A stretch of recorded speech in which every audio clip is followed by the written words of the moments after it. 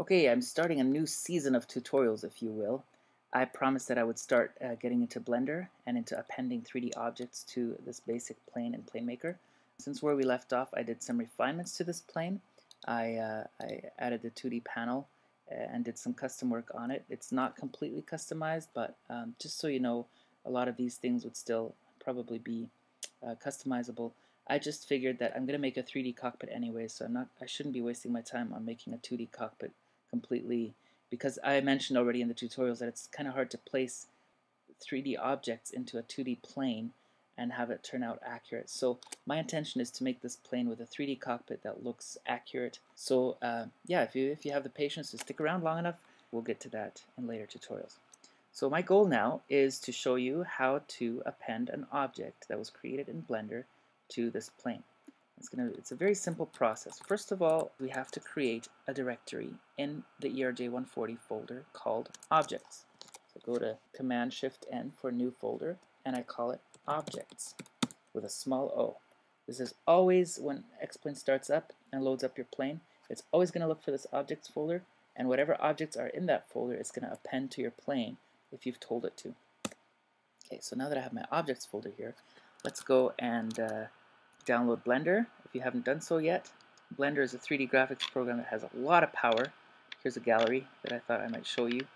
It's a program that took me by surprise with its complexity and with its completeness.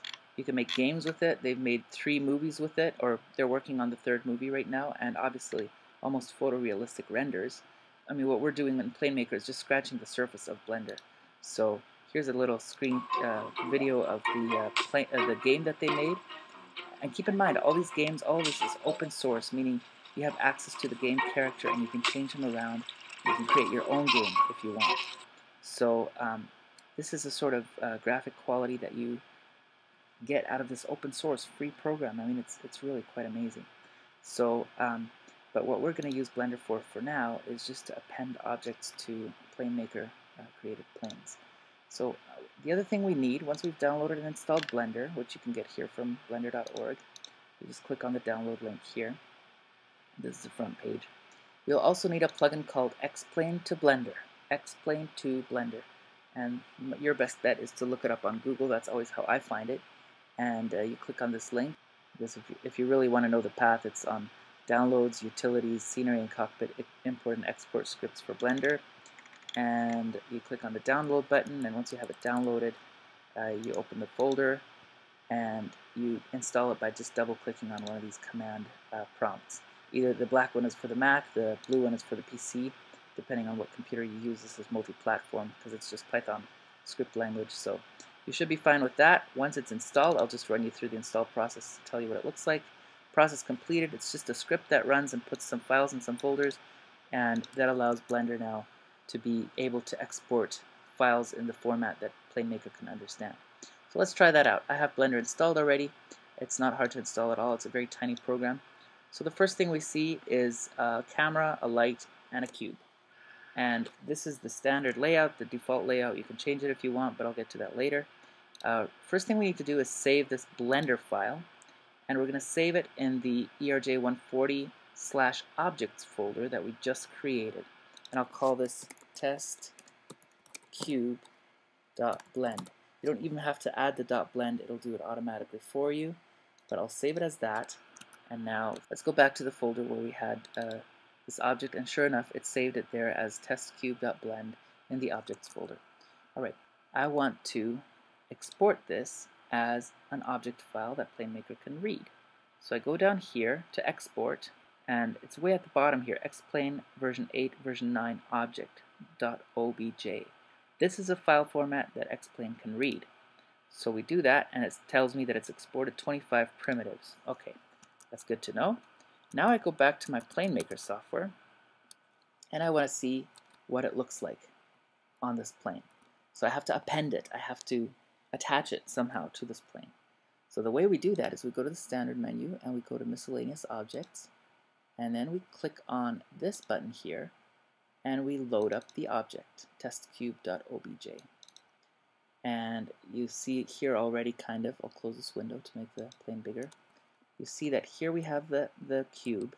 You also see here there's a light that got carried over from Blender to X-Plane. I just want to point out that you can move this object around and it will move the entire scene that got exported from Blender. So you don't have the control to move this light one way and the cube the other way and that sort of thing. I personally use these controls very sparingly. I hardly ever use these kinds of controls here because I prefer to do all my positioning in Blender because that gives me most control. And I don't, but this can be used to correct a position that's somehow off. And then you can also attach things to, for example, if I'm making a flap track out of that cube, I can attach it to the flap, and you see that the cube now moves together with the flaps as they are deployed. Okay, so this is only half the story. What about getting this plane into Blender?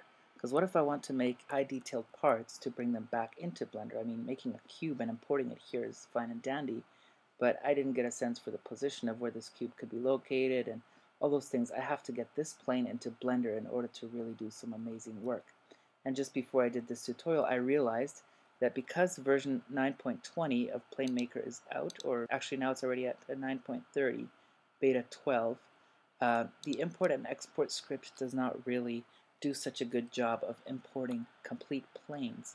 Actually, right now it's non-functional. So we have to go in and export this plane as an object file. So the way we do that is we go to Special and we go Generate Object from Aircraft. And this will generate a file inside the PlaneMaker folder called airplane.obj. And it's a very generic title, so if you do this a lot, you might get very confused. So what I would recommend is right away when you do this, rename this object to the name of your plane, and then dump it into your actual folder, just so it doesn't get cluttered with aircraft.obj files that you don't know where they come from. And since you can't just double click on this file, Blender won't read this file directly, so you're going to actually have to import it using that Blender script. So here we are again in Blender, and I'm going to go to the import script here, X-Plane Object. So again, let me just show you what happened to me when I tried to import an aircraft file. ACF stands for aircraft. So I go here and I try to import the ERJ140.ACF format, and here's what I get the error. Can't read 9.20 format planes, unfortunately. So we'll have to resort to the other method of getting that plane into Blender, which is by importing the object file that we exported just now from the PlaneMaker software. So here we are, and here's our ERJ140 object that I renamed and put into this folder. I middle click on it with my mouse wheel, and now it brings in the file and tells me how many primitives it loaded in and that it can't find a certain texture file. Well, this is now the plane inside Blender, so great news. We just got that plane into Blender and can work with it now. What you'll probably run into next is frustration in navigating through Blender. This is what I'm going to cover in my next video tutorial. It takes a little while to get used to in terms of navigating it. It's similar to Google Earth in some ways. When you press the middle mouse button, the plane rotates around the axis. You can always snap back to the center to have this cursor be the center by going C. And just to warn you now already, the left mouse button does not do what you think it does. The left mouse button is not used to select items, it's used to move the 3D cursor around. It is handy, it takes some getting used to, but it is handy. The right mouse button does the selecting, so you'll have to spend some time getting used to that. So then there's other key commands and navigational stuff that I'll walk you through in the next couple of tutorials, and then we'll really get busy adding the detail that we want to add to this plane. So I hope this was a good introduction to how Blender and X-Plane can work together, and I hope you stick around for the rest of the tutorials that I'm going to do. Thank you.